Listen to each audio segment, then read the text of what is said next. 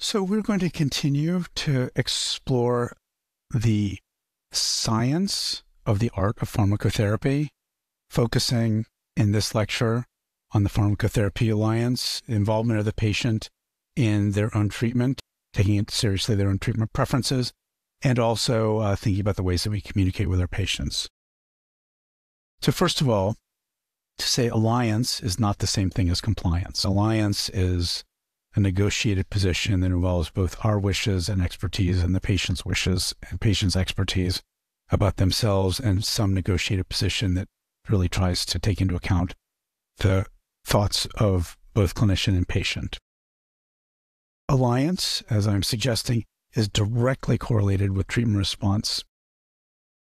A study done, a secondary analysis of the TDCRP data, which we've already discussed, the Treatment of Depression Collaborative Research Project, which before STAR-D was the largest NIMH-funded, placebo-controlled, double-blind study that had been done.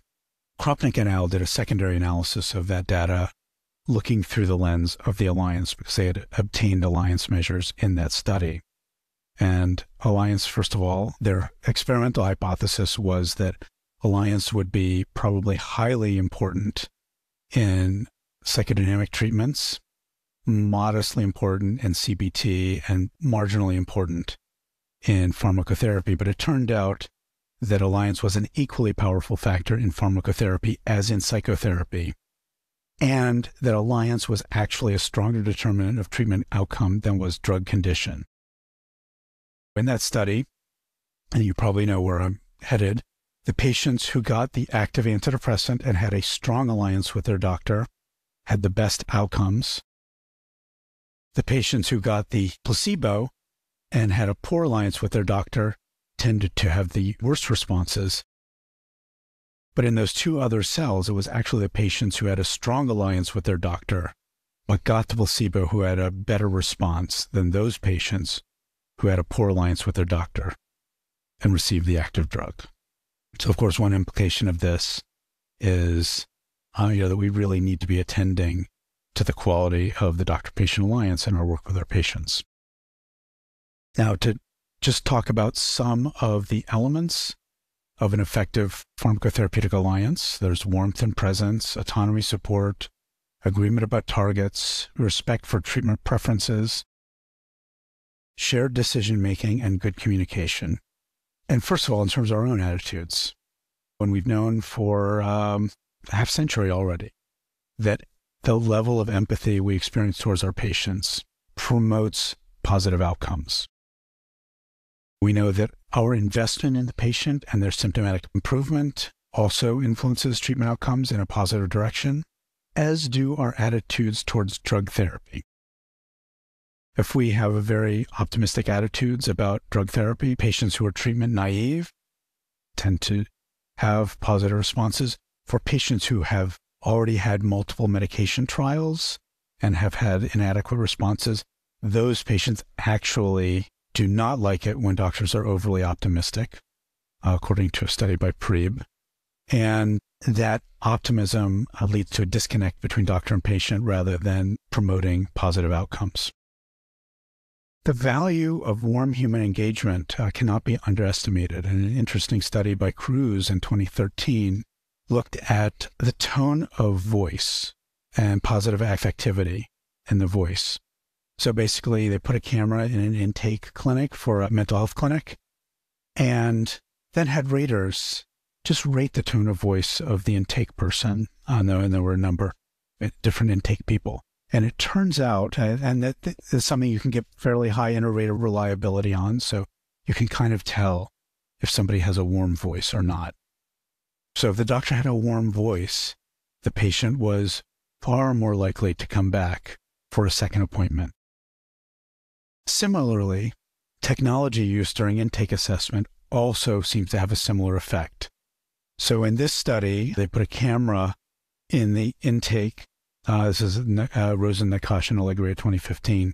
They put a camera into the room in which a psychiatric intake was being done, and they had raters look at whether the clinician interacted with the computer or not. If the clinician interacted with the computer once during that interview, that was coded as a session with technology interaction. And it turns out if there was any interaction with the computer that resulted in a lower therapeutic alliance, and it resulted in a significant reduction in treatment continuation as well. Now, some of the other things we can do in terms of promoting a strong alliance, certainly one of them is exploring and taking seriously the patient's treatment preferences.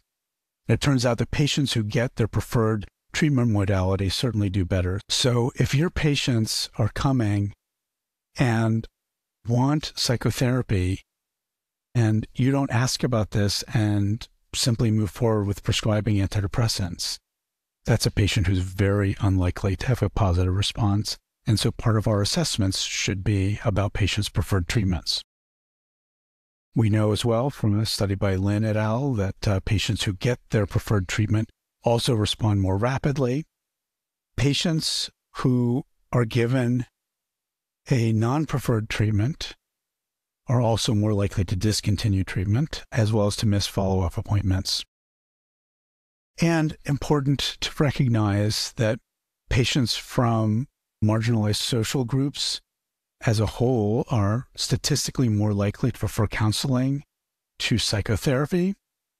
However, they also tend to be given less information about treatment options, and the physician communication style perpetuates patient passivity. So in terms of exploring treatment preferences, it is important, of course, with all of our patients, but we need to be especially mindful with our patients who are from historically socially disadvantaged groups, to be mindful that our own systemic biases may influence the degree to which we do that. And so it's important for us to try to go in the opposite direction towards really particularly attending the patient's treatment preferences.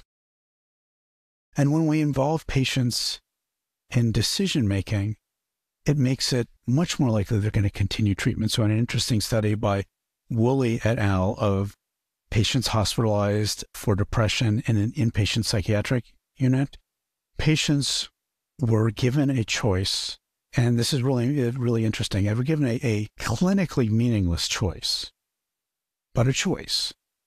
And the choice was, do you want to take your antidepressant once a day or 3 times a day?